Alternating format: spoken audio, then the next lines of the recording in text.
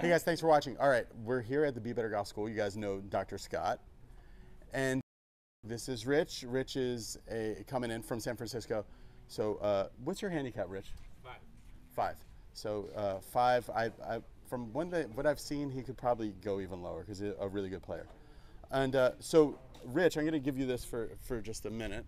Just recap with us, with Dr. Scott, what you were working on, because yesterday was irons, and today, day 2, we're doing driver. So yesterday I found that I lost a lot of power by not staying on the inside of my right knee and right foot. I was sort of sliding outside and couldn't get back. And then Dr. Scott looked at the swing, thought it was a little too flat, said for my body type and the way I play, just bring it up and be a little bit more upright.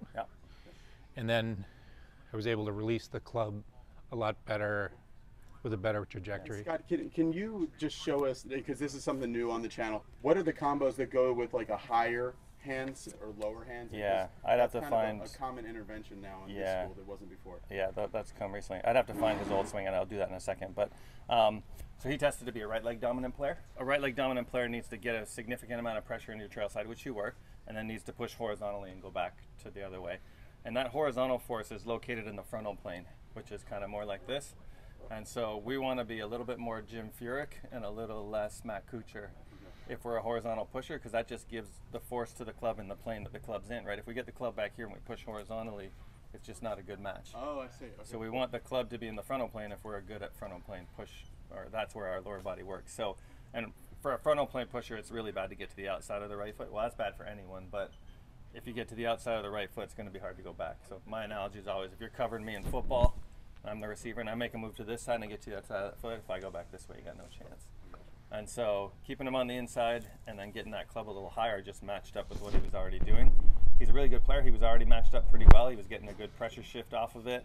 And when he tested to be right leg dominant, we kind of went with it and got him moving more horizontal. So and go down the line, Mike, and Rich, just show us before and after on your top of backswing position. So before what it looked like that. Oh, okay. Yeah, really tight. And now after. Okay. Yeah. So it's about like 3 inches, but feels like a mile. Yeah. And the difference was I just said reach the club for the sky more than that wall. And so for him, yeah, it feels like a mile. It's a small difference, but it just puts the club in line with his forces a lot better. Okay, so so now you guys just do your thing. Go for it. Hit a few. Yeah, hit a few. We'll get kind of a baseline here and see what's going on.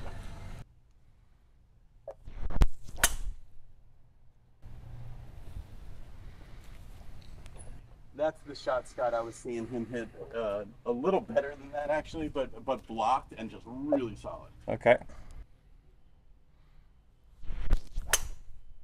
Oh wow, yeah, that's really good. And then just spin rate, just taking it to the right. So with a lateral player like you, I like to move the ball forward, like as much as feels comfortable, because then that gives you incentive to go get it. There it is. Yeah, really good. There you go. So that'll take away the blocky one, I think. You just get the ball forward.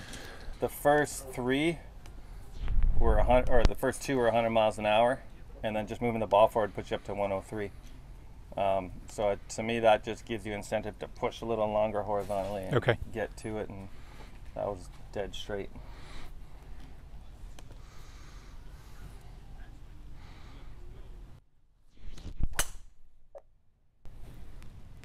Right side fairway, that's really good.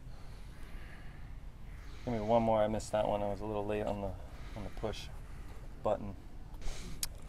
Hitting them solid though. Yeah, it's not like these are misses.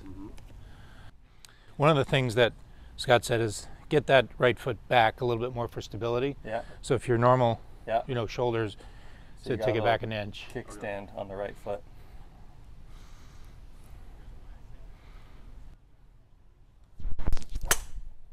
Nice. That was great.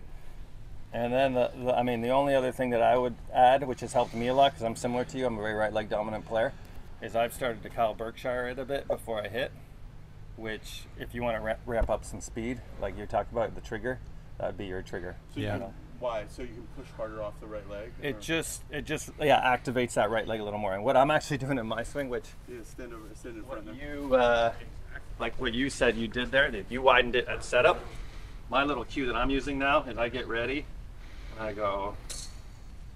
So right before I hit it, I take a little step to the right. I just feel like that engages that right, like gets me pushing off with it. Show us that one more time, Scott. So right before you hit it, you do what? So watch my right foot. I'll set up to hit it, and I'll go. Oh yeah, just like a little 2-inch step. A little 2-inch step, because I feel like that just boom gets me. Because your whole point of a horizontal force person is to push this way and get you going that way. And if you take a step, like if I was going to be an athlete and go that way, I'd probably do that, right? Yeah. I'd go that way. So that's kind of what I've added into my golf swing. It's just that makes me a little more dynamic. And but then if you do that, you got to have good brakes to stop you from going horizontally. Yeah, totally. Okay. His are really good. Okay. And your brakes can be one of two things. When you start going this way, your brakes could be vertical, or they could be like horizontal brakes. Because I've found some people just go vertical to brake. It's the same thing, right? If I'm going this way and just end up going up. Oh, okay. Yeah. That's a braking mechanism. Yeah. So. Okay. You want to add a little Berkshire, see what happens? Hell yeah. So all I want you to do when you set up is just kind of rock back and forth. As soon as your right foot hits the ground, take the club away. So ball's a little further forward. And give me a little Berkshire.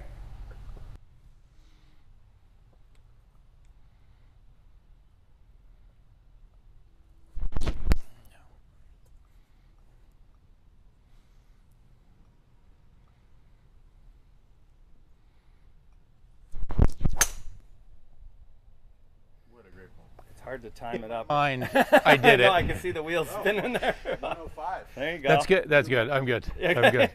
Good. So we started at 100. Yeah, thanks. We gained 5 miles an hour. Let's just recap a little bit. Yeah. So Rich started at 100 today, and then went to 105. Yeah.